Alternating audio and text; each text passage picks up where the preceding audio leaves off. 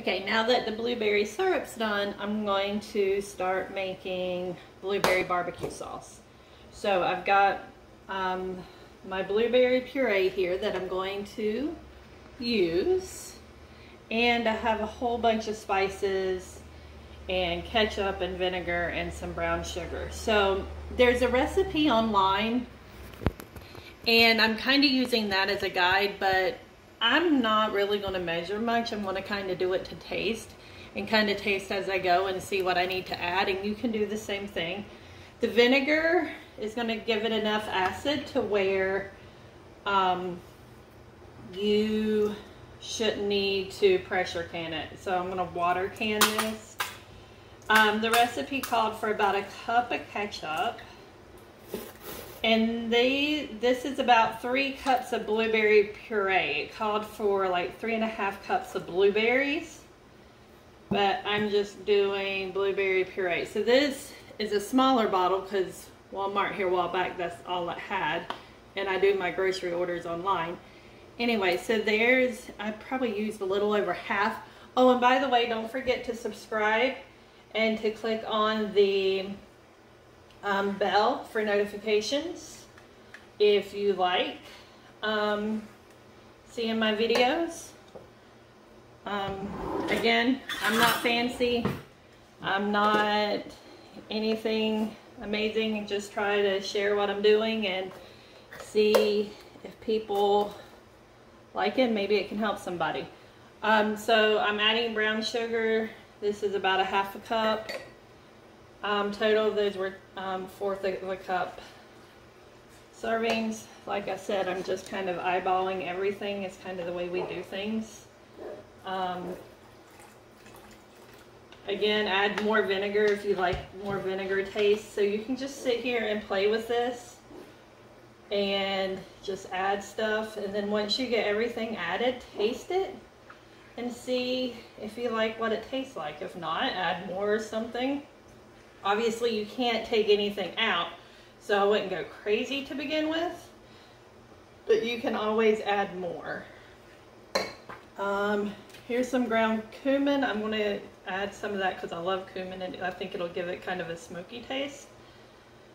Not a lot. Here's some ground mustard. A lot of people put that in their barbecue sauce. Again, I'm just winging it. Onion powder, you could do real onions and real garlic or shallots. I kind of added the blueberry puree to the pot before I thought about doing all that. So I didn't feel like taking it out or messing up a different pot. So here's some garlic powder.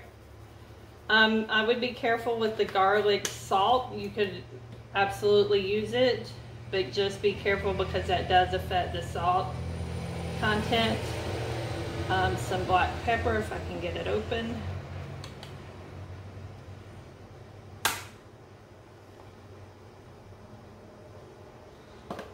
Some smoked paprika. Probably will put some chili powder in here as well.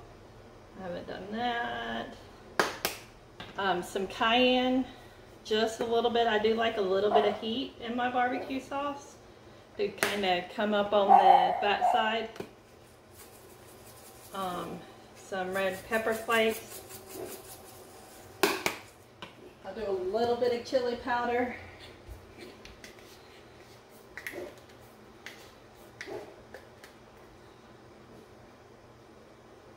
And again, you can stir and then add and take, or not take out, but you can add whatever else you think it needs.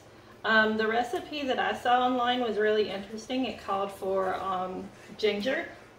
Actually grated fresh ginger. I like to combine my words all together for some reason. So this is kind of how we cook in the South. You just eyeball everything and see what you need to add and take out.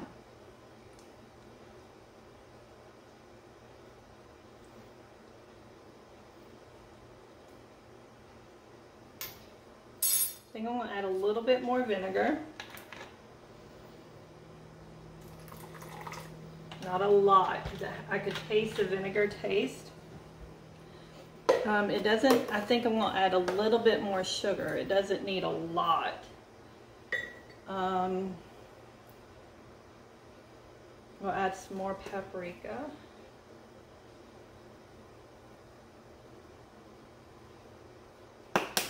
And a little bit more cayenne. I didn't really taste any heat. I don't want it to be overpowering, but I do want to taste some heat.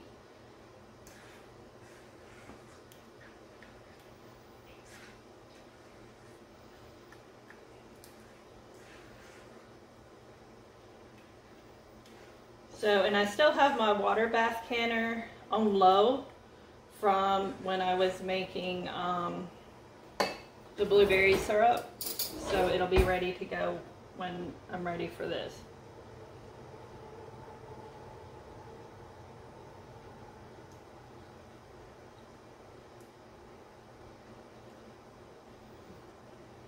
That's better. I'm thinking just a touch more vinegar and maybe a little bit more mustard powder. I like a tangy barbecue sauce.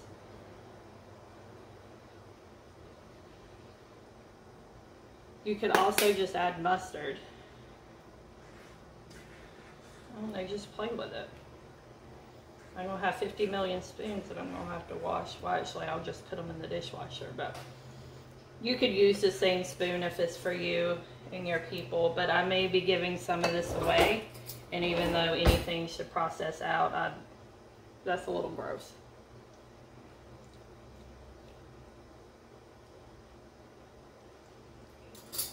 That's better.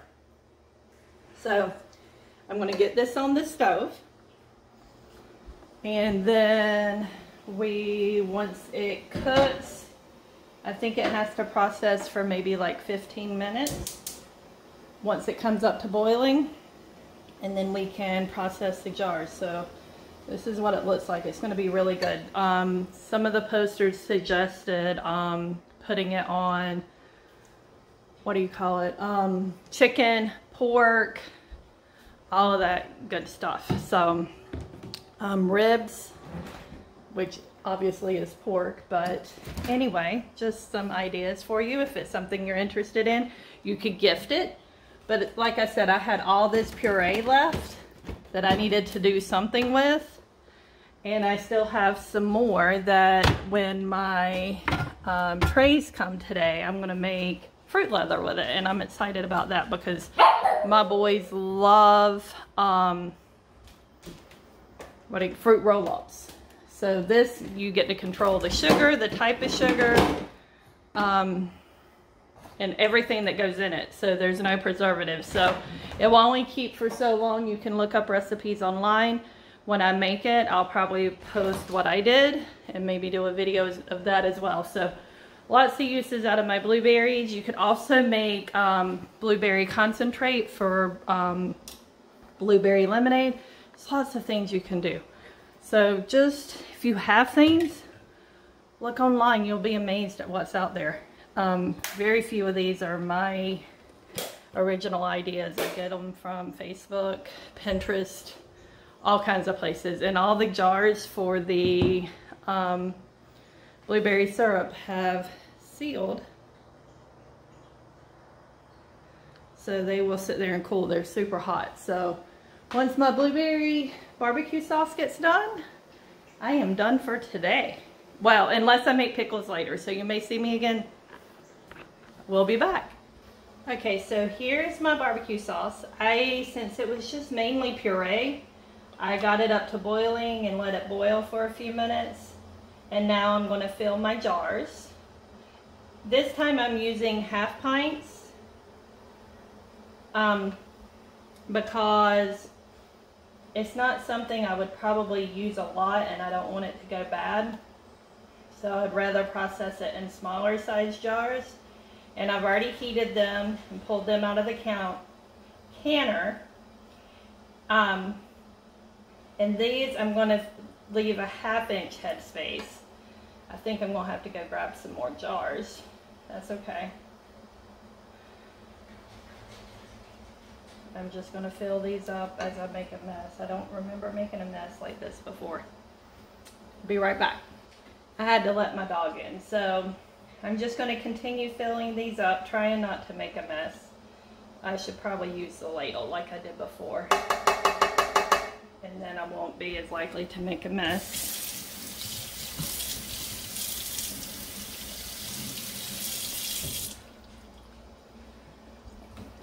So we will try that. Yeah, that works better. I am pretty sure I'm going to need a few more jars. That's all good. The more the merrier.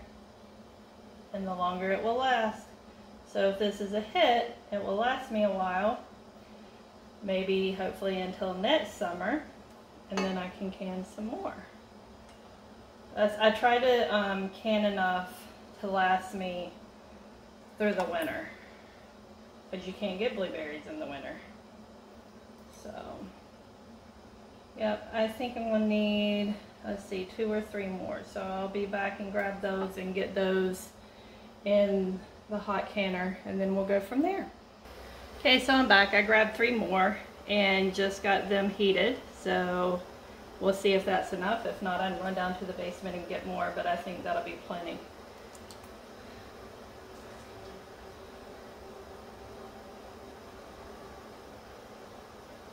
May only need 2.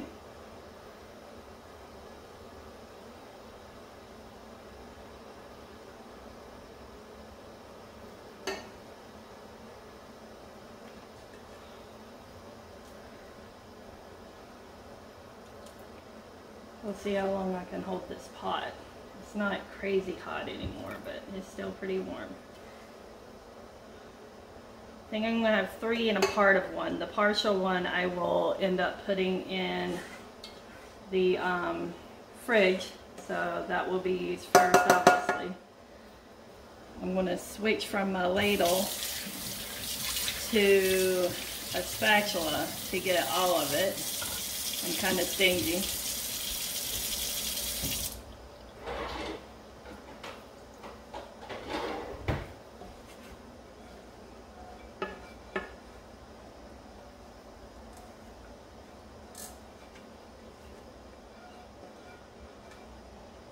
And I've already turned up my water bath canner, so it will be almost boiling, if not boiling, when I get these in there.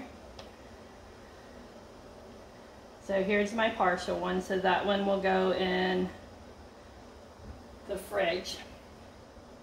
I am trying to mess up my towel, which I've already gotten stuff in it twice, so I'm doing a pretty good job.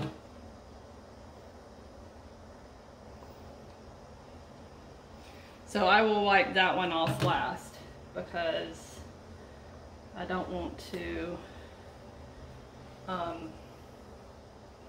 get this all dirty for these that I'm actually going to process. So it's important that this rim is clean. And my towel is clean, that's why I put that little bit back in there of this one, which we're going to use here anyway, so it's not like that one's going to anybody. So this towel will need to be washed to get all the blueberries out of it, which it may stain, but that's okay. Memories of what I made.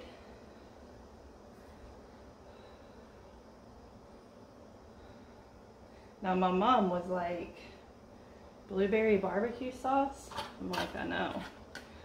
She wasn't too sure about that, but I think it'll be good. I need to put a couple more lids in here and get that warmed real quick. I'm going to wipe this off.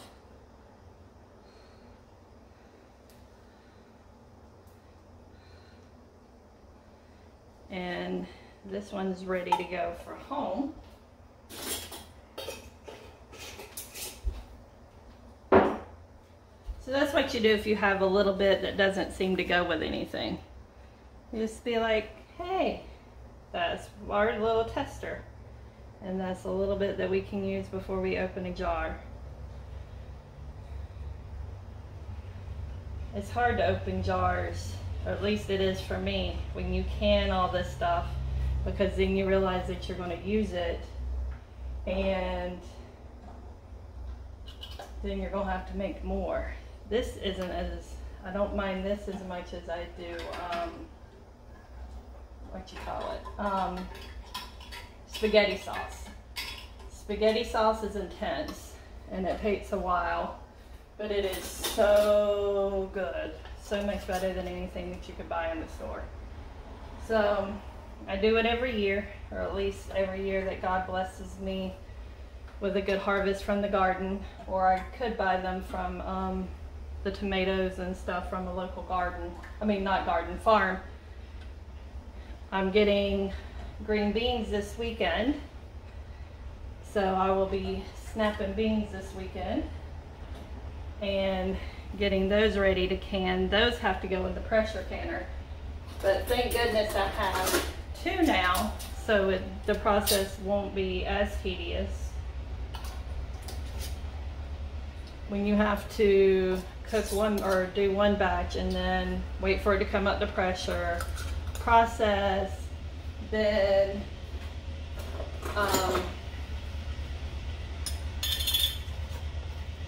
let it depressurize, take them out, and then do it all over again. It is a long, hot day. Even if it's cool outside, it's a long, hot day. So don't burn yourself, because this does get hot. And like I said, I've already used it one time for the syrup. So again, we're going to get our jars in. It's kind of like a star pattern opposite the last batch I was taking out. I almost messed up and left them all on one side. So I corrected that real quick because I didn't want it to topple over. So that's in.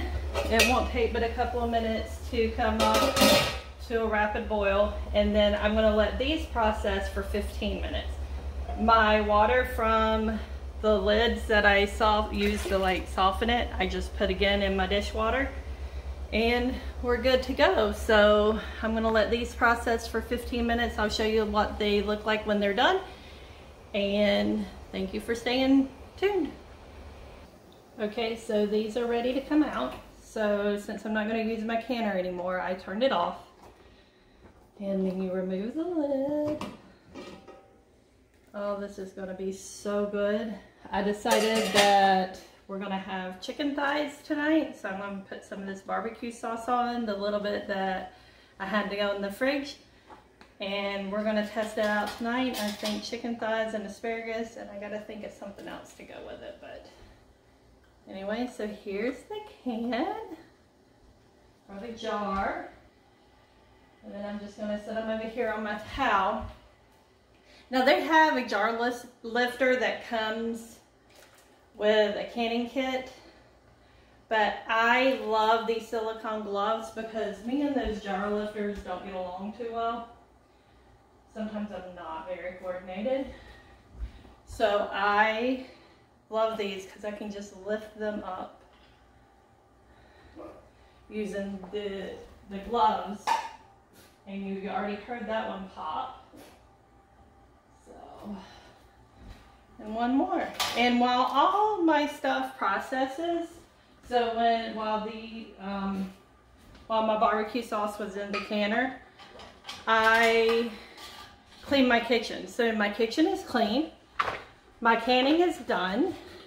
So I can just sit back and relax now. So now, you can hear them popping behind me. It's the best sound ever. I ordered some Tatler lids because lids have been very hard to find this year. But I didn't want to use them with the blueberries because I don't know if they would stain. So I didn't want to stain them first time around. So I'm going to move my canner over here. That way in a little bit I can clean this side of my stove because I keep my stove clean. And I take the water out of the canner, and I'll probably use them tonight to water my plants. So I try not to waste that either. You can dump it down the drain. You could use it to create dishwater if you need to do that. So these have been popping like crazy, so they should be almost all sealed at this point. I try to look at it from an angle because you're not supposed to touch it. So if you look at them from an angle, I don't know if I can get, sometimes you can see if the bubble's still popping up or not. This is just water, but this one has sealed, so I don't know if you can see how it's like pointed down at this point, but they should all seal. If not, I'll reprocess, and that's another reason not to get rid of your water yet either, in case you need to reprocess any of them. So to do that, you would just take the lids off, heat it back up, and wipe the rims down again and do that process all over again. A lot of times, if it's just one, I will keep it in the fridge and just use it instead of reprocessing. But that's up to you. Thank you for watching. Don't forget to subscribe and to press the bell. Have a good day.